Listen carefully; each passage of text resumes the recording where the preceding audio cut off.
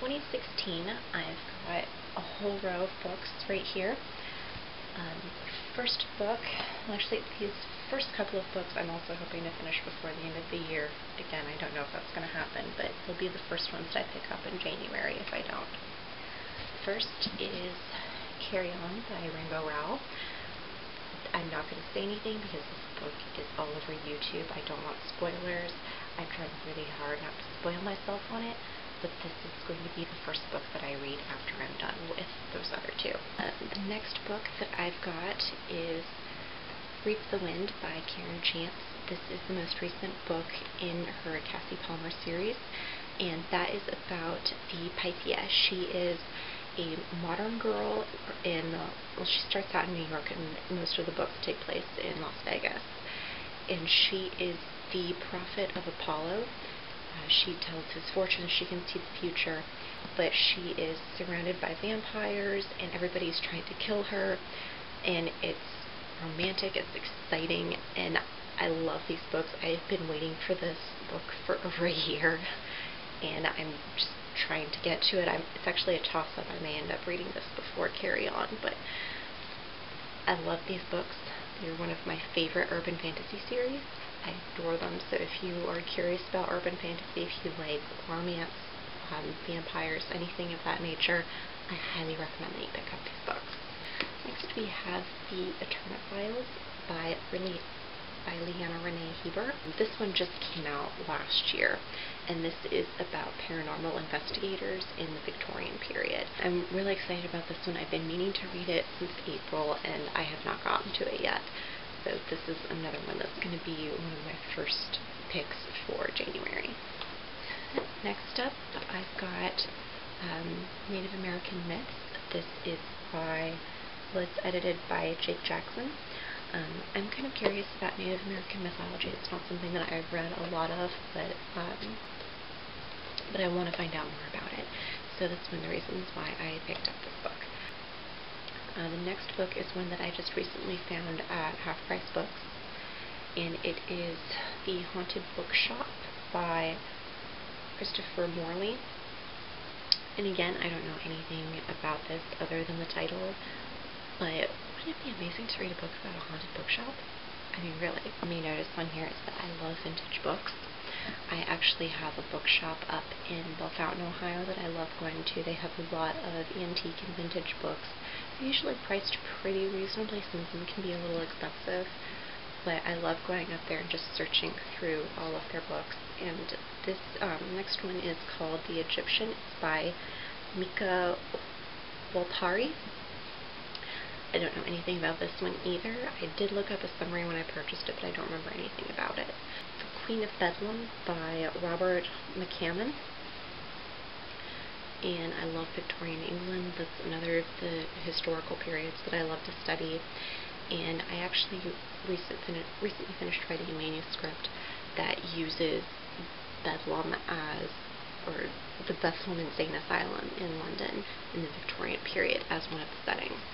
So I was kind of curious to see what this author's take would be on it. It's called Penelope's Progress by Kate Douglas Wiggin. And all I know about this one is that it is about a young lady who is traveling through Scotland in, I believe, the 1890s. And this is a travel journal from the period, so it's actually nonfiction. But I can't wait to read it, and I was drawn to the cover because of that gorgeous plaid. I love plaid.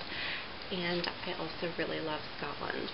This is The Weird Sisters by Eleanor Brown, and I thought that this was the Weird Sisters as in the Harry Potter band. There's a novel called The Weird Sisters with a Y, and that's where they get their name. But this is about three sisters in a very eccentric family, and everyone in their family loves books. Something happens that sends them all back to their childhood homes, so they're adjusting in that. And this is the first 5 books of The Wizard of Oz by Frank Baum. I read these really long time ago. I love The Wizard of Oz, though. It's one of my favorite movies, and I would really love to reread the books and get a little bit further in the series because I didn't finish reading it the first time I read it. My next book is from another author that I met at Steampunk Symposium, and it is Tales of the Airship Neverland by John R. White. And this is a steampunk pirate story. So I'll read you the synopsis for this one, because this one I know isn't very well known. Grand Admiral Winifred Darling has just been promoted to command the entire defences of the British Admiralty. Her first assignment is to defend the kingdom against the return of the disgraced exile Captain James Hooker.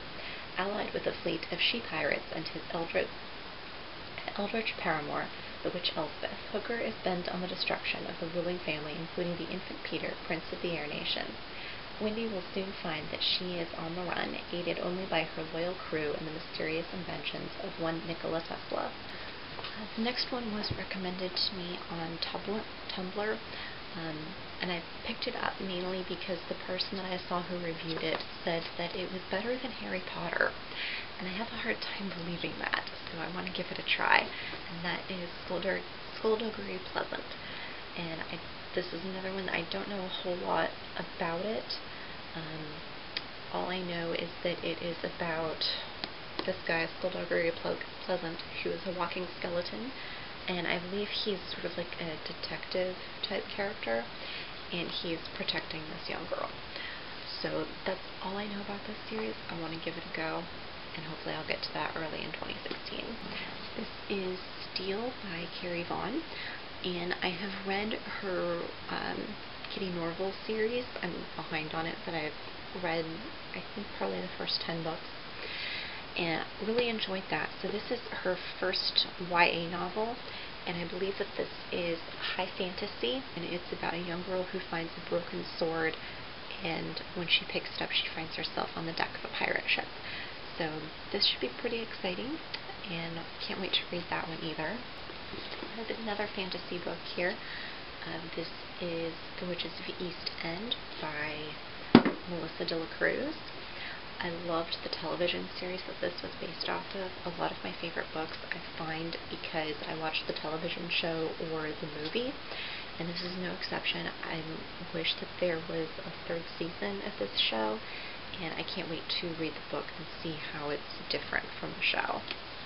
My next one is going to make a lot of you laugh, I think, if you're even close to my age, which is The Last Unicorn. This was one of my favorite movies when I was a kid. I didn't even know that it was a book until I found this at half price. It's written by Peter S. Beagle, and I want to know if the book is as trippy as the movie, because the movie is just so messed up. It was so much fun as a kid, and then I rewatched it in college, and that movie is just, it's insane. So I want to read the book and compare. We're getting close to the end. I'm more than halfway through. The next one I found at a thrift store, and I just thought that it sounded interesting. I really love reading about the history of women and women in the workplace and how things have changed. Women of Pleasure Quarters. This is by Leslie Downer, and it is a look at geisha and their role in Japanese culture, the role that they play in business. So it's not just looking at the prostitution side of things, which most geisha are not prostitutes, but just kind of how women are used as a social lubricant in Japan.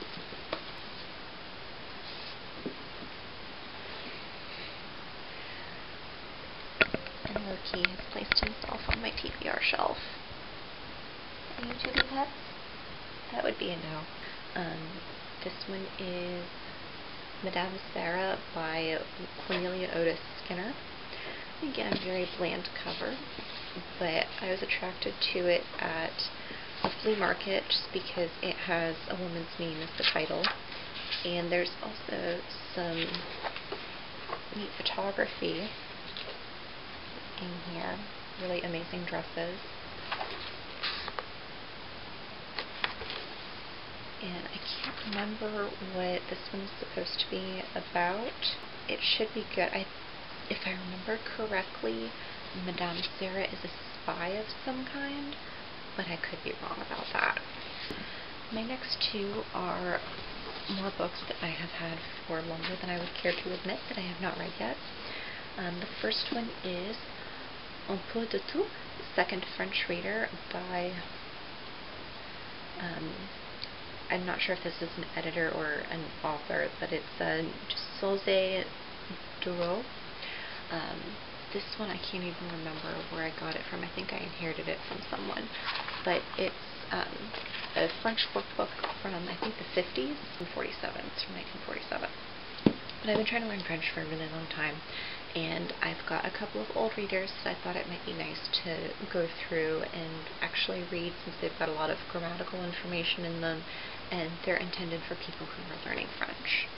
Princess en Français. I picked this up when I was traveling through Paris ages and ages ago. And this is a manga series that was translated into French. And I have seen the anime version and thought that having a familiar story with a lot of pictures to read would make it easier. It took me ages to get through the first book, so I haven't even started the second one. The next three are all by Rob Thurman, and they are Double Take, Splashback, and Downfall. These are 3 books in the Caliandros series, which is urban fantasy, and it's about 2 half-brothers that are very close. And the younger brother, Cal, is half-demon, and his older brother, Nico, has to kind of keep him out of trouble and keep him from killing people. So I need to get caught up on this series. These are the next 3 books that I have in the series. There might be more after this. I don't know. I haven't looked into it because I'm so far behind, and I need to finish these first before I can move on with the series. After that, I have 2 more urban fantasy books. These are not from the same series. The first one is Dead Witch Walking by Kim Harrison, and then I have 3 Days to Dead by Kelly Medding. Both of these were recommended to me by my roommate. This one actually takes place in Ohio, which is one of the reasons that I want to read it. But other than that, I don't really know a whole lot about them, except they're sort of in the same vein as the Rob Thurman books. And then the next 2 I picked up, they're also 1920s books, or they're set in the 1920s, which is why I grabbed them. The first one is Dark Metropolis, and this is by, I can't find the author's name on the cover because they covered it up, Jacqueline Dollamore. The second one is Miss Bungle's book. This is a book about a writer in England who writes a smash hit novel in the early 20s, and then all of a sudden her characters start coming to life. And then the last book on my list, which should probably really be the first book that I read in 2016, is The Return of the King by J.R.R. Tolkien. I have this lined up. That was given to me right after the movies came out. As you can see, I have already read The Lord of the Rings and, The Fellowship of the Ring and The Two Towers. So I need to read the third one. I took a break after The Two Towers because Two Towers really is not my favorite part of the series. It's not been my favorite movie. I thought that the book version was just really hard to get to, or to get through. So I'm taking a break, and then hopefully I will get back to the finale at the beginning of the year. So that's it. That's what I am planning on reading in 2016, and I will see you guys next week. Bye!